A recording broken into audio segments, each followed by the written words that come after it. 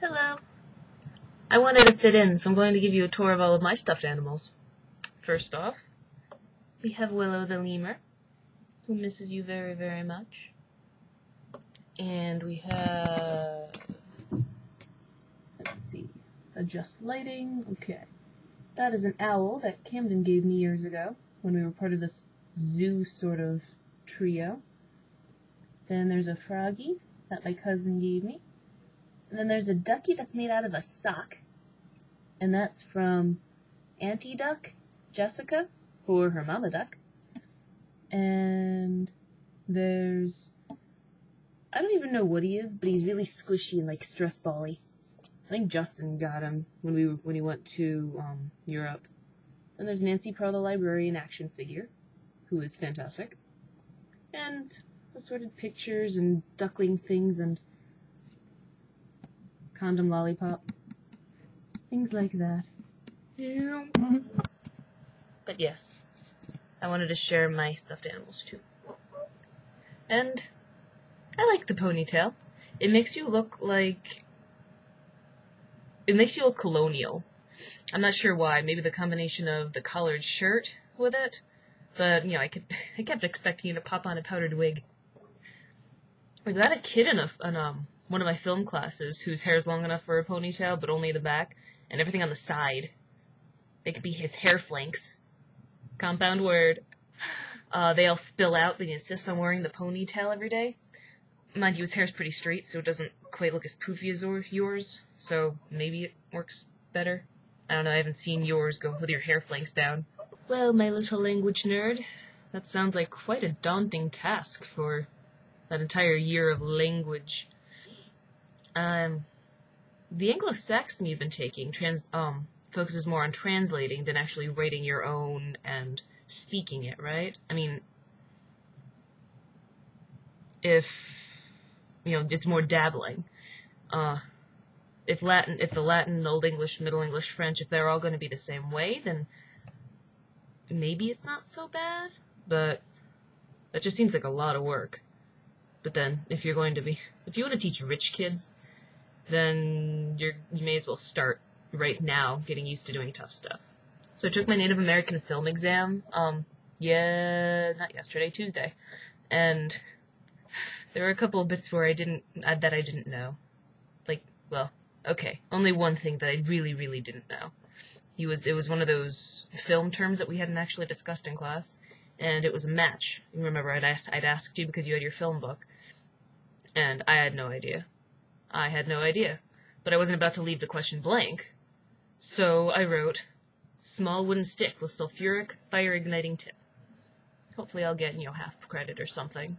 Also, one of the movies that we'd watched for the class was in 4 or 5 essay questions, and the main character was Dr. something, but I could not remember his name, so I just kept referring to him as the Doctor, the Doctor, the Doctor. And you don't know Doctor Who, but it's named as such because he doesn't give out a real name. He's known by everybody as the Doctor. So I had a fun time writing those essays. Kind of humming doo-doo, doo-doo, doo-doo-doo-doo-doo-doo-doo the entire time in my head. And speaking of Doctor Who, I'm bringing up I have a question, something that doesn't sit with me, an issue regarding their time things, because the Doctor is a Time Lord. There used to be a whole race of them, but the Time Lords and these robot-y dudes called the Daleks had this massive war, and all of the Time Lords were wiped out except for the Doctor. And so the Doctor's been going through years and years and years and whatnot, just traveling through time and dipping in here and playing around here and fixing something here and whatnot. And it brings into mind that Diane Duane's So You Want to Be a Wizard series, where the lone power in the very first book, you know, the devil, etc., god sort of thing, the lone power was convinced to go good. But because he exists in so many timelines, because he's dipped in and out all the time, because he just doesn't solely... because he's omnipresent, he's everywhere.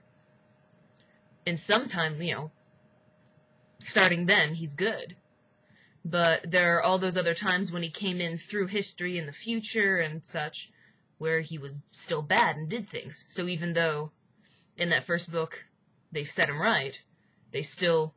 you know, go through the books, and they still have to battle him and defeat him because he had gone to there initially, you know, way long ago.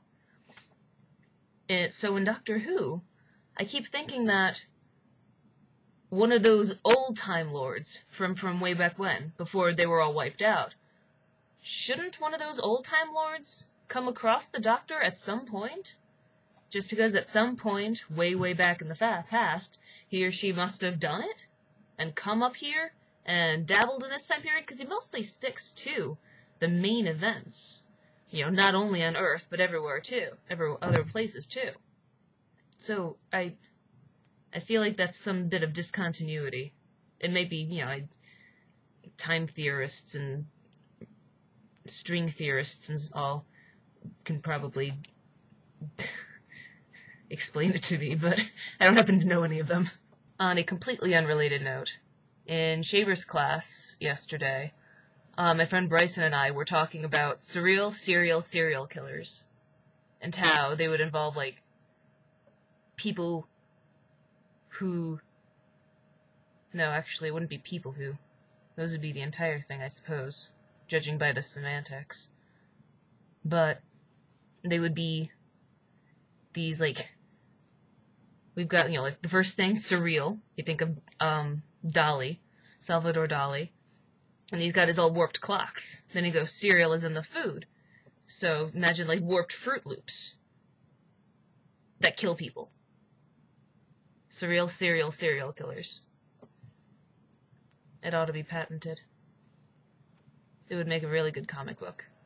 And finally, I wanted to point out these creatures that I learned about yesterday called pea aphids, who, you know, they're insects, and they're like the gray matter of the animal universe. They can reproduce sexually or asexually. They can breed either winged or unwinged babies, and they've also got the symbiote. It's this little bacterial symbiote sort of thing that digests what it eats, plant sap. But it holds on to all that plant sap, like it doesn't spread it into the aphid. And it's on the outside. And this little bacteria's got all its genes too. So like everything crucial to the aphid is stored on the outside of its body by this little bacteria thing. And they were really cool. That's the picture that we opened up with today rather than a trivia fact.